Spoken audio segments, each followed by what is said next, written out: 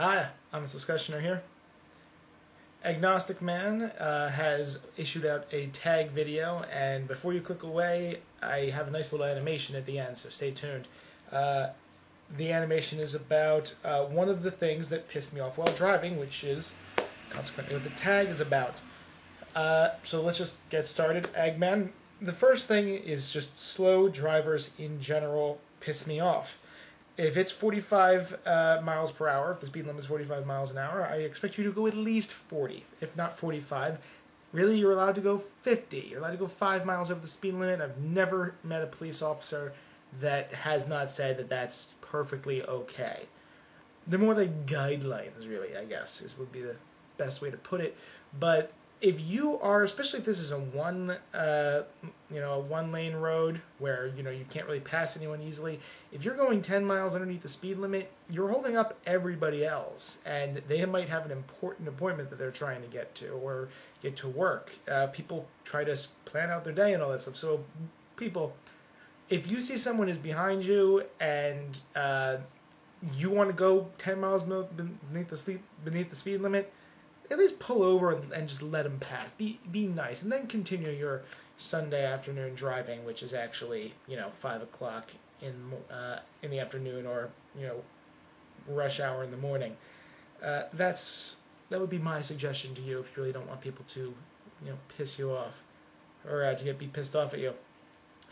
The second thing is people that will not let you turn into their lane. I could be on a road, and there'll be someone who's in the lane to the left and behind me enough that I can get in. As soon as I put my turn signal on, though, they will speed up so that I cannot get into the turning lane, into their lane. Now that pisses me off, especially if I'm going from the left to the right lane and I need to get off an exit, because if that ever happens to me on the turnpike, I've got to go an extra 20 miles to get back to where I want to, because this guy or girl did not want to let me in to their lane, because it would be some huge travesty if they were slowed down just a couple seconds for someone.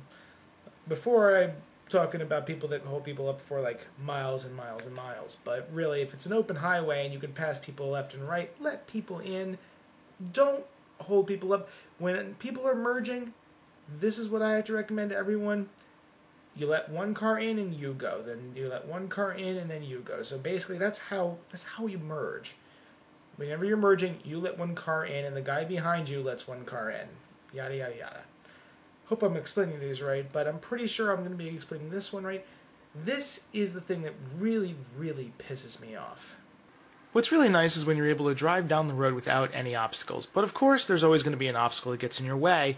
Now, normally this is pretty easy. You just go around them. Even if they're in the passing lane, they're probably slow as hell. But if you're me, a freaking bus will come out of nowhere, blocking you from getting in front of the other person.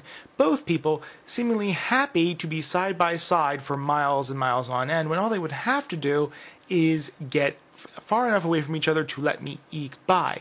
But no, instead of that, instead of me being allowed to go on my merry way, I'm actually just stuck behind both of them. And I can't actually get anywhere because they feel like being right next to each other the entire freaking highway. I get that almost every freaking morning at work. Really bugs the hell out of me. Anyway, the last part of this would be to figure out who to tag. So, I don't even know who drives, really.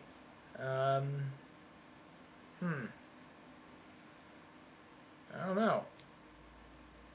I'll have to think about it. I'll put the names up right in the sidebar whenever I decide to finally name the people that will be doing it. And until then, have a nice day. Honest Discussioner.